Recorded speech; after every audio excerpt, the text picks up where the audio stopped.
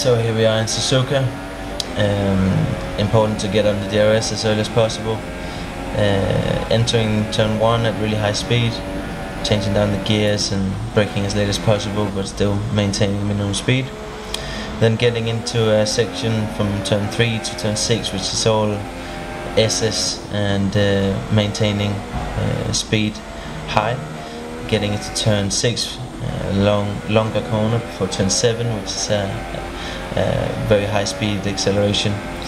Then we get into a double right-hander, turn 8 and 9. Turn 9 particularly difficult to get stopped and easy to make a mistake there.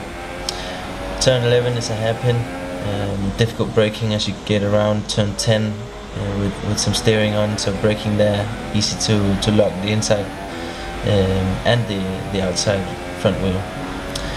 Then another cool section of the track, turn 13 and 14, similar to turn 1, just the other way, entering really fast and trying to maintain minimum speed high. Then straight into turn 15, which is one of the fastest corners in the world.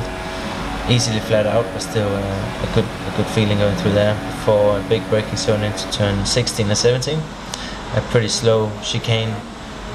Important to get early on power and finish the lap.